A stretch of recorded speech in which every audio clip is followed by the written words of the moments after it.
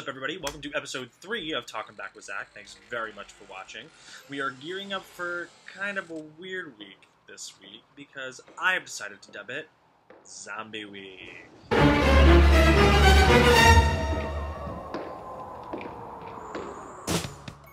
This week we are working a lot with zombie language, zombie physicality, and building fun zombie comedy bits. Only in Tribe of Fools could all of this be considered productive rehearsal time. Only in Tribe of Fools. I gotta say, I have laughed many a time in the middle of our scenes.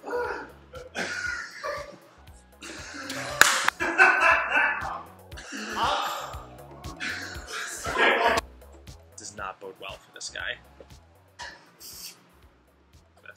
I'm not a good enough actor for this.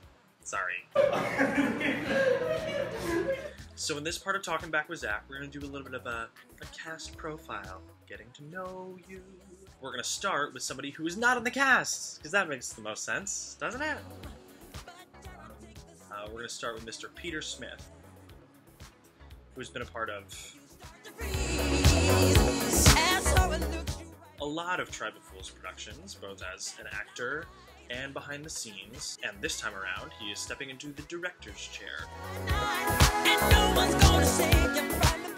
So let's take a little listen and hear what Peter has to say, shall we?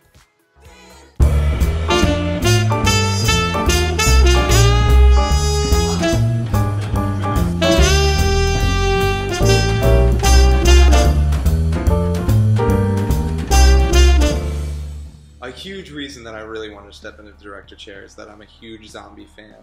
I just think they're so fun, and I was really interested in taking Tribe of Fools in a fun new direction. We're doing a different take on our zombies. It's going to be a little bit more like clowny, but they have a very scary side too, so that's going to be a lot of fun. Basically having these zombie characters kind of go through their lives and telling a story, but they're not speaking English, so it's going to be very difficult to see how we can make them convey their messages to the audience. And putting on a show is hard. It always is hard, but we've got a really good head start on this show, and so I think we're in really good shape, so I'm excited.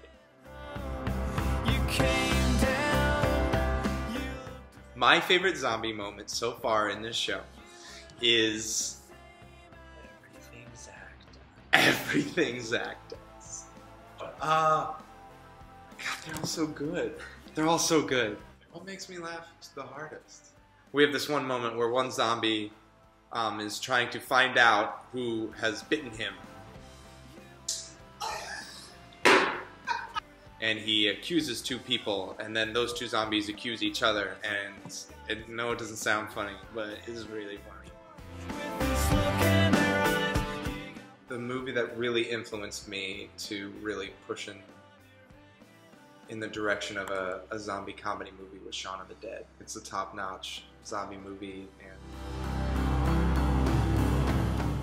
if I had to die, I would probably run out of food, because I'd probably barricade myself in somewhere. I'd be too scared to leave, so I would just starve to death. That sounds awful. Starve. I'd starve to death. Alright everybody, thank you so much for tuning in to this week's episode of Talkin Back with Zach. I hope you really enjoyed it. Please feel free to subscribe. Please feel free to share with all of your friends, tell all of the people, and the zombies. And if you'd like to donate to our Indiegogo campaign, please click over here on the puppy. Don't you want to click him? Please donate, because every tiny little bit helps, we promise. You guys help make the show happen. And of course, be sure to stay tuned, because every week there'll be new material about Tribe of Fools, zombies with guns. So, check back in. Thanks a lot.